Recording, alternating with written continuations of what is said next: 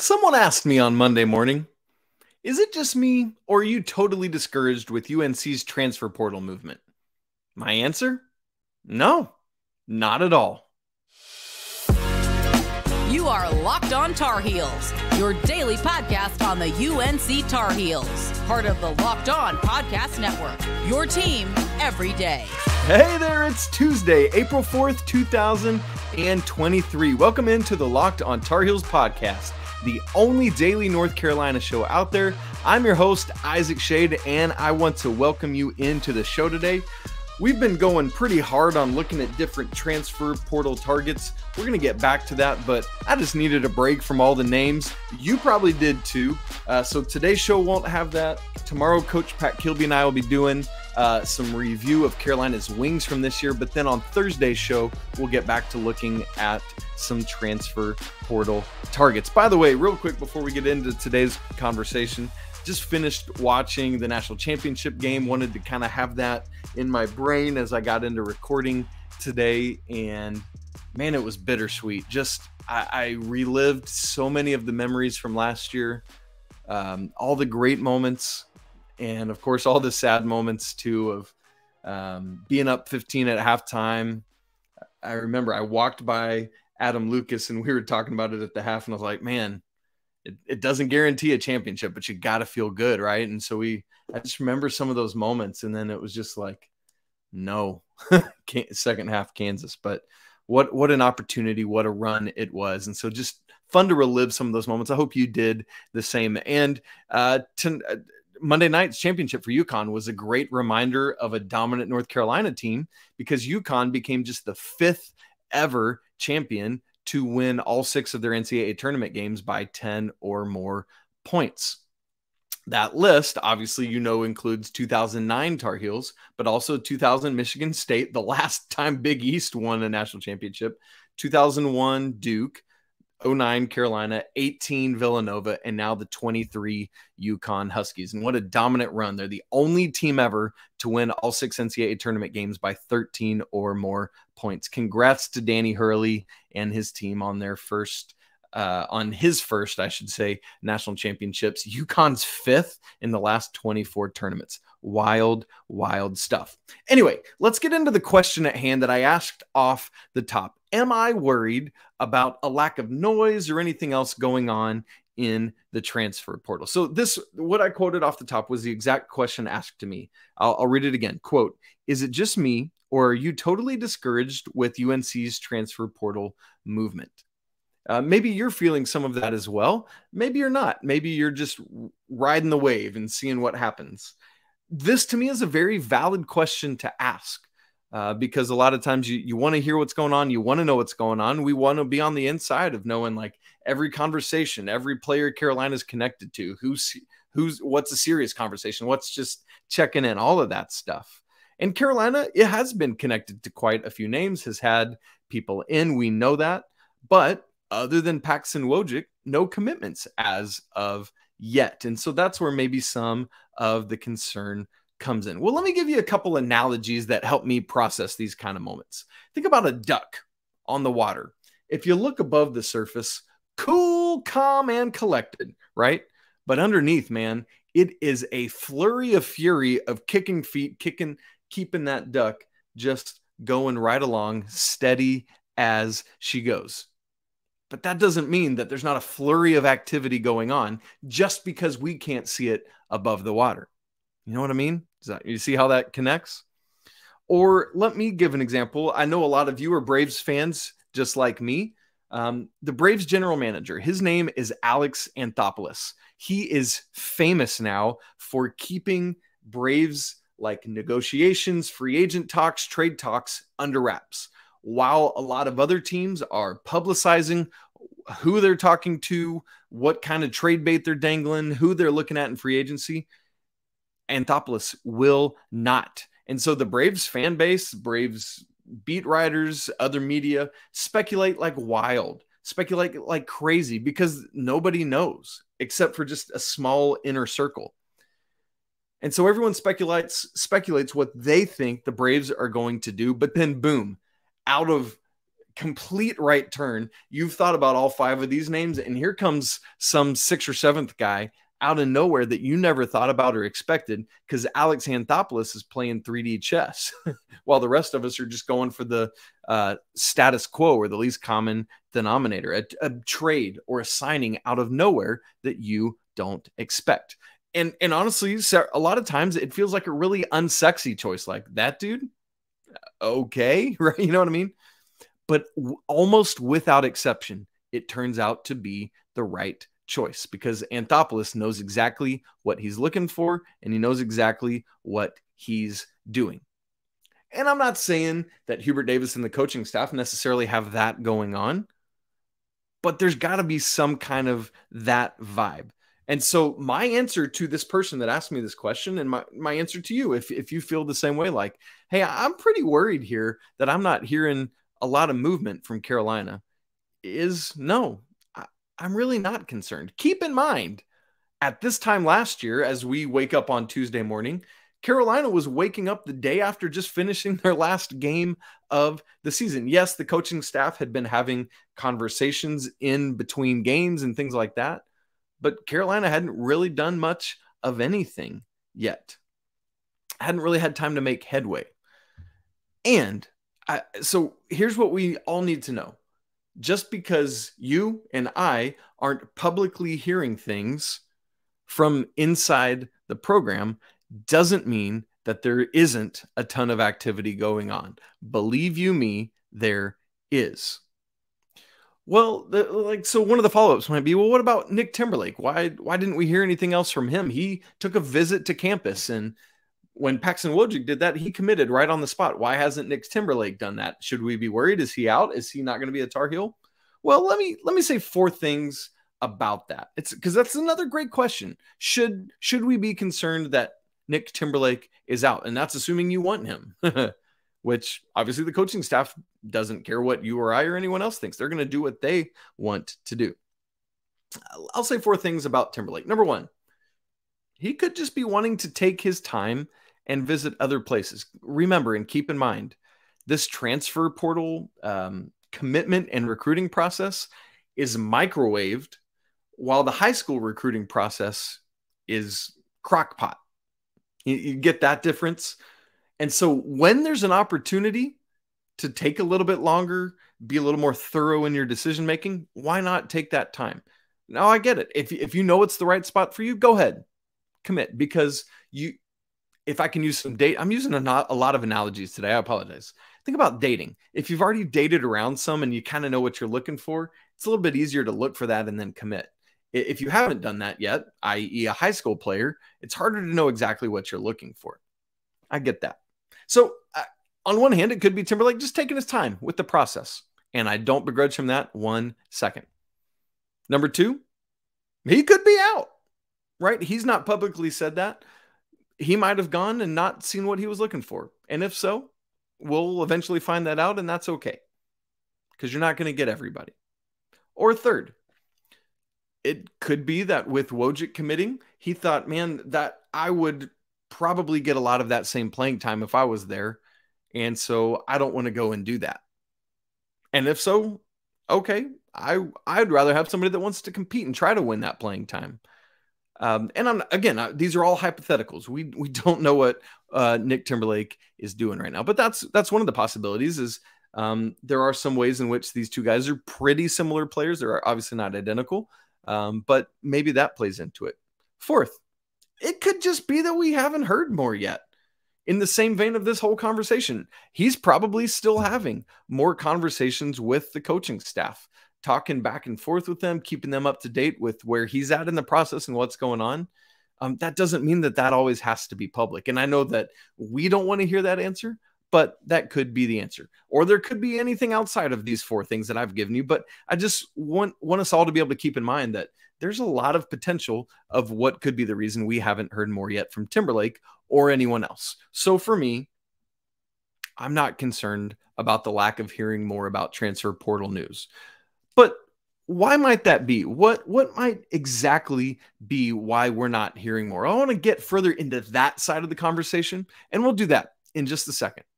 But first, I want to tell you about Built Bar. The Built March Madness bracket is here. We know that you've got a favorite Built Bar or Puff, and now's your time to make it count by going to BuiltMarchMadness.com to vote for your favorite. You know, I'm going to be voting for the Churro Bar. I'd love to know what you're voting for. And when you do so, you'll be entered in a drawing to be one of 50 lucky Locked On listeners to win a free box of Built.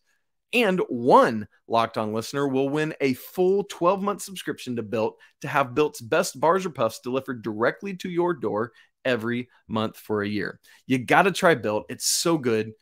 What makes it that way? Well, high in protein, low in sugar, and covered in 100% real chocolate. So friends, run to BuiltMarchMadness.com right now to vote for your favorite bar or puff and go ahead and pick up a box while you're there. You won't be disappointed in Built Bar, a proud sponsor of the Locked On Network. By the way, make sure you also check out our brand new podcast on the Locked On Network, Locked On College Basketball. Yes, the season might be over, but this show is with you 5 days a week, all year long. Now they'll move into off-season content, looking at transfer portal, which I know everyone's interested in, coaching carousel, draft declarations, all sorts of stuff like that, high school recruiting. So make sure you're tuned in to Locked On College Basketball. It's available on YouTube and anywhere else you get podcasts. So why might Hubert Davis and staff not be letting out a ton of information? Well, let me ask you this question. If you are Hubert Davis, if you are the staff, don't you think you would benefit by playing things a little close to the vest? Do you want everyone to know who you're going after? Right? There's a big old massive pool out there.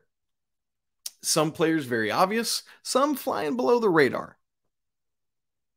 Think about like an NFL draft war room, right? We're coming up on the NFL draft. It's going to be 2 hours up the road from me in Kansas City this year. Unfortunately, I'm going to be out of town, so I can't go. Would love to go be part of that. But think about how secretive those war rooms are. They ain't going to tell you who they're targeting and what things they're looking at. Even in the most obvious of draft scenarios, like Victor Wembanyama this year is going to be the number one pick in the NBA draft. After we have the draft lottery, it might be that somebody comes out and tells us, but it is very rare that we actually hear who a team is going to be selecting. Why should this be any different?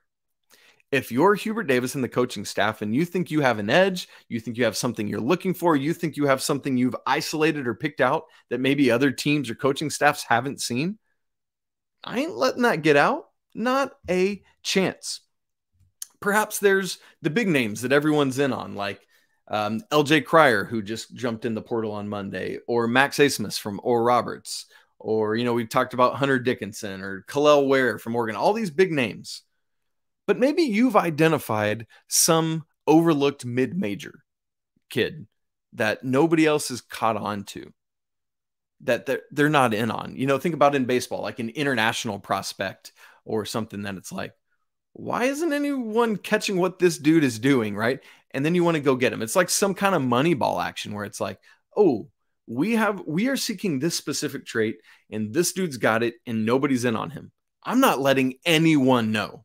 I'm bringing him in under a cloak of darkness and making it happen. Now, I know there are going to be times when a dad or the player himself is going to say, oh, yeah, I'm going to visit this school and I've heard from these five. And that's the job of media and people like me to figure out those things. But, and there's something fun in the mystery sometimes. I know we want to know, but sure. Here's another thing. I know there are still 5 scholarships out there, and I know that that's part of this conversation. It's like, we got a lot of money to blow here in terms of we got a lot of scholarships to blow here. So let's start to get some guys locked up. I hear that part of the argument in a big way. But keep in mind, all in this process of looking at recruiting transfers, you're also having conversations, as we've talked about, with Elliot Cadeau. You're having conversations with Ian Jackson. Does it make sense for either or both of you to come on now? That's part of this conversation for North Carolina. Keep in mind, you're also, if you're the Tar Heels, probably having conversations with guys who are going through the NBA draft process who may or may not return. That's exactly what happened with Pete Nance last year. Carolina got him after he decided he was coming back to school.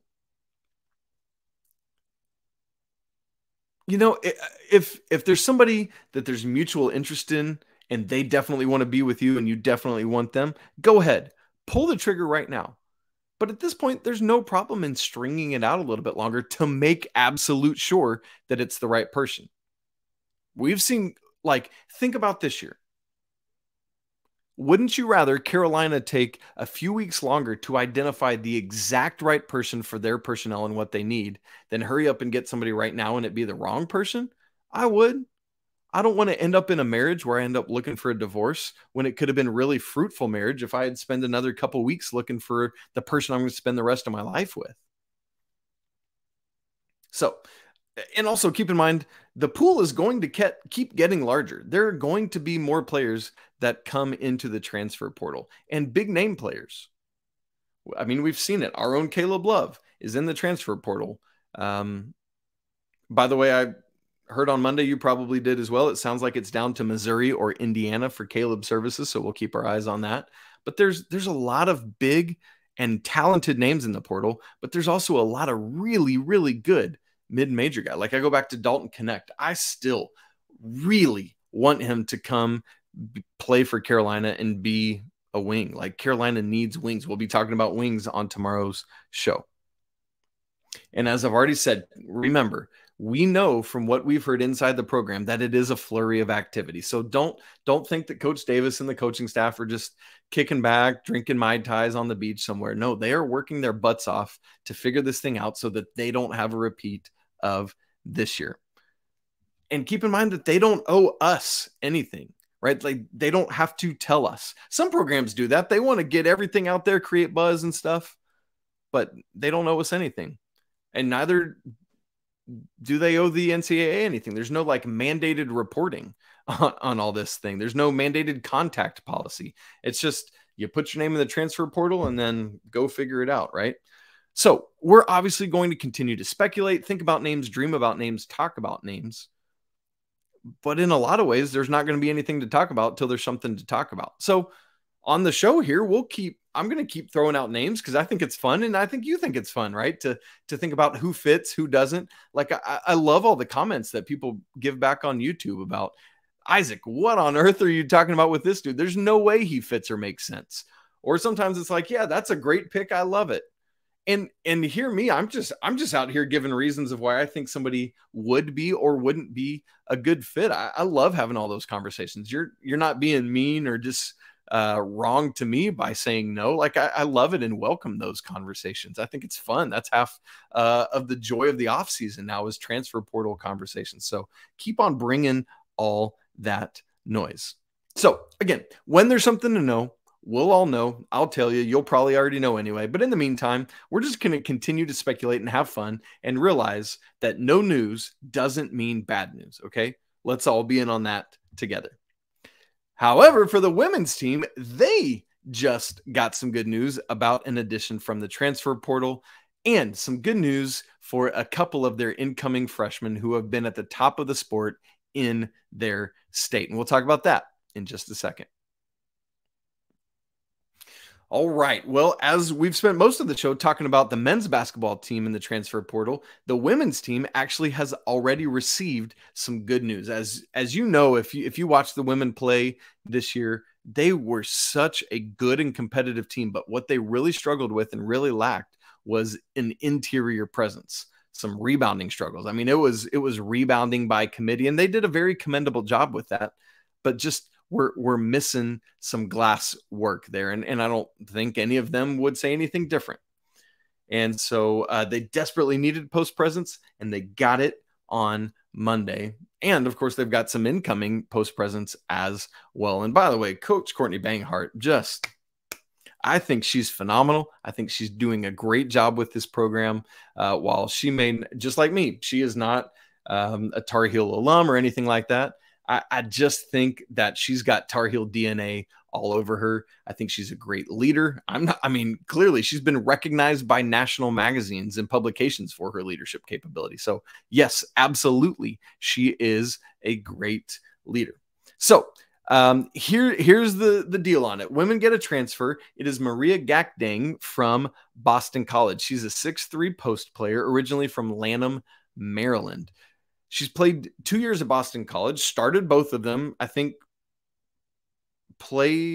started all but one game in those 2 years. So great stuff there. So since she's only played 2 years, she'll have 2 years of eligibility. Remember, this class, the upcoming junior class, is the first one that won't have COVID eligibility. So just 2 years. She won't have an option of a 5th year in total or a 3rd year at Carolina, barring some kind of red shirt for medical or other reasons.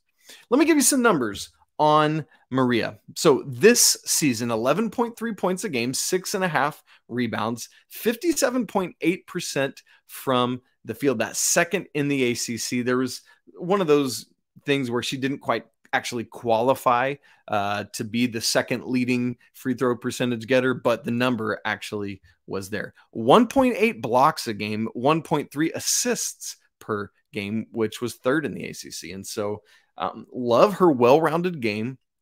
Love her ability as a center or as a post player to not just be a black hole, but to be a distributor as well. And so that's great news. When I said, you know what, third in the ACC, that's not assists per game. That was blocks per game. I apologize. I was looking at the wrong thing. Last season had great numbers as a freshman as well in the 21-22 season.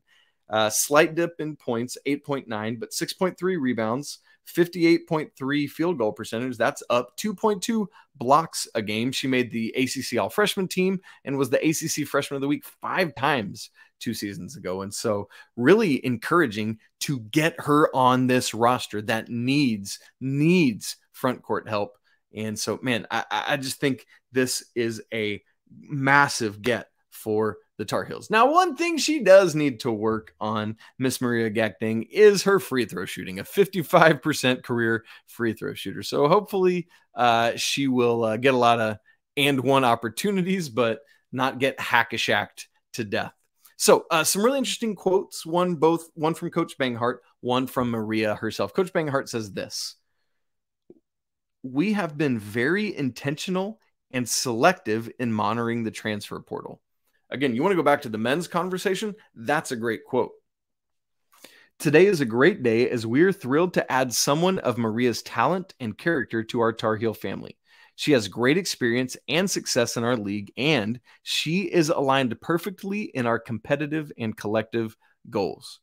I love that, man. This is a young lady you want on your team, and I love that just subtle insight there from Coach Banghart about how she and the coaching staff are handling who they go get in the transfer portal. Obviously, it's so sad to lose Kennedy, Todd Williams, but it's nice to be able to start getting some ladies back. And Maria herself, this is why she said she chose UNC. "I chose Carolina to be a part of something special. Not only did the coaches, players, and environment feel like home, but I would also be surrounded by a winning culture and a group that wants to see one another at their best on and off the court," end quote. That's a teammate right there. I'll take that any day of the week. So once again, I love this pickup for the ladies.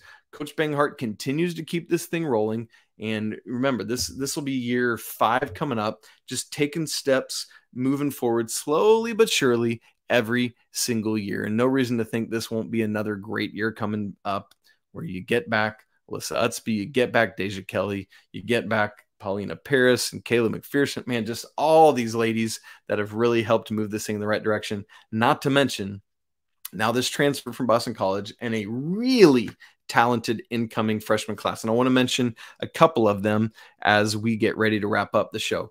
2 of the 4 incoming freshmen have won their state championships this year. So one is Renaya Kelly, who won state championship in the biggest class in Alabama, biggest classification in 7A. She plays for Hoover High School, which is like in the Birmingham area. Hoover is a national football powerhouse. Great stuff that they have. But Kelly's a 5'7" point guard, ranked 30th in the ESPN rankings. But man, anyone who's winning not only a state championship, but doing it at the highest classification in their state, that is a big deal. The other young lady is Sierra Toomey, who you might be aware had ACL surgery like 10 months ago, and then has just been furiously working her way back and helped Dunmore High School in Pennsylvania win their first ever state championship in 3A. And so congrats to Sierra on that win. And then also, she is going to be a big help along with Gakdeng in the front court. She's a 6'4" big who, man, it's so nice to get in some of these ladies. And she, I mean, it's impressive. Kelly being 30th in ESPN's rankings. Toomey comes in 4th in ESPN's rankings for the class of 23. Great stuff. And just as a quick reminder, the other 2 freshmen coming in, Riley Gray's a 6'3" center. So, man, just loading up on front court help here. And then 6'1" wing, Layla Hull, who was the Indiana Player of the Year. So, just, again, a really, really talented class coming in for Coach Banghart. Cannot wait to see what the 23-24 season holds for the Lady Tar Heels. Obviously, in the meantime, we're going to keep talking all the spring sports going on. Great stuff. Can't wait to see how the women's tennis team continues to roll through things. Women's lacrosse has taken their first couple losses now, but both on the road against top 12 opponents. You can understand and live with that, so they'll be right back. Don't you worry. Friends, that's it for today's episode of Locked on Tar Heels. Coming up tomorrow, our guy, Coach Pat Kilby, will be with us. We will be reviewing this year's wings for the Carolina basketball team. So that'll be a great conversation there. You can follow the show on Twitter at Locked on Heels. You can follow me on Twitter at Isaac Shade. Email the show, lockedontarheels@gmail.com. Would love to have your nominations for the Heels of the week, the both good and bad. Don't forget to subscribe to the show, smash the like button, and leave some comments on your thoughts on today's conversation. I'm really curious to hear what you all think. Do you agree, like, you're frustrated and concerned by the lack of knowledge about the transfer portal, or are you just comfortable waiting to see what happens? Also, as a reminder, for your next listen, don't forget to check out Locked on College Basketball. Andy Patton and myself are the co-hosts, and we come at you 5 days a week, even in the off season. So make sure you tune in to Locked on, I almost said Tar Heels, College Basketball on YouTube and anywhere else you get podcasts. Really appreciate you hanging out with me on a Tuesday talking Carolina athletics. Great conversation. It's always a great day to be a Tar Heel. Until tomorrow, peace.